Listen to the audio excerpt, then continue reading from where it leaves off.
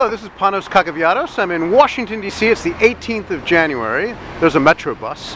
And we're in DuPont Circle. It's actually fairly warm for a winter January day. There's no snow. It was sunny. I'm walking over to Ruth's Steakhouse,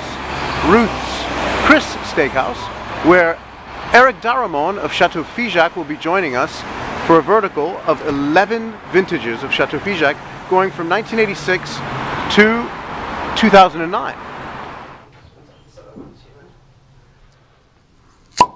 Nice. Oh, did it. Excellent.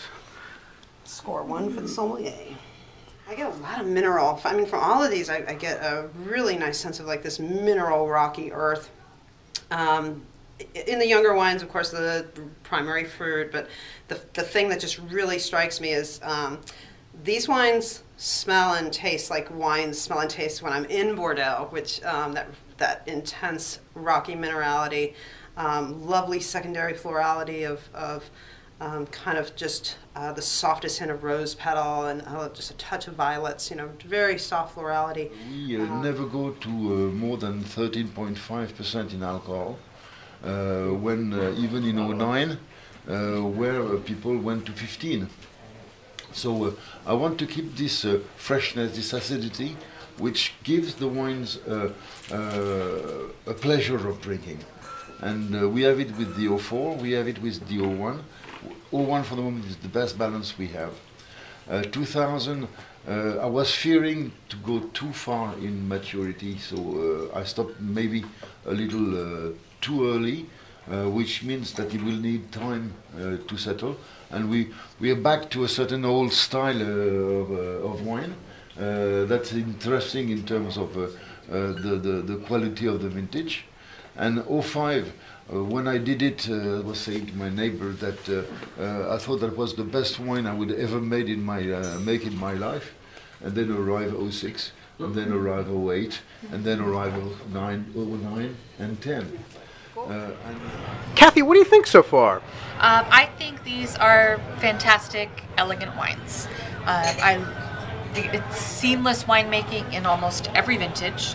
My favorites of each flight have been the 01, the 95, and the 86. Amazing food wines, wines I could drink all day, beautiful balance, freshness, complexity, just wonderful wines. There have been some other standouts as well. I think the 98 is going to be an incredible wine in 5 more years, maybe a few more years, just a little bit young right now. The 05 is a little bit tight right now as well, but also showing great promise. My 2 top wines thus far have been the 95 and the 2001.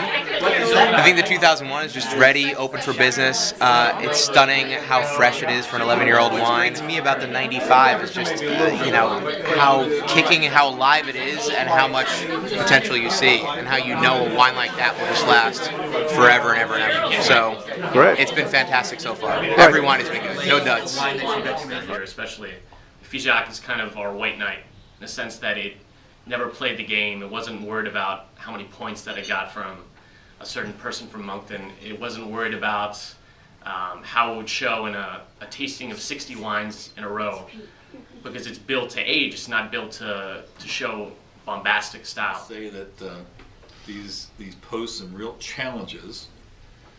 The 01, the 05, the 98. These are probably the most accessible commercially. And the challenge is going to be laundering the purchases and smuggling them into my house. I'm not supposed to be buying this anymore. So here we are at Ruth's Steakhouse. We're having the second to last flight. We're having an 86 and a 90. The 90 is very rich and opulent. The 86 is more streamlined, and I think has a little more depth and intensity, because Figeac has a lot of Cabernet. So we have a lot of intensity in this 86. And a lot of people think 86 is not a ripe bank vintage, but because Figeac has a lot of Cabernet, it's kind of like considered the Medoc of Saint-Emilion. And the proof is in the taste of the 86. It's really nice. The 90, we also had a problem with one of the bottles. It was a bit dusty, tannin. You know, some thought it might have been corked, but I don't think it was corked. It was just very dusty and kind of a little bit not as fresh. But we're having a great time, as you can see. A lot of people eating and drinking and just, you know.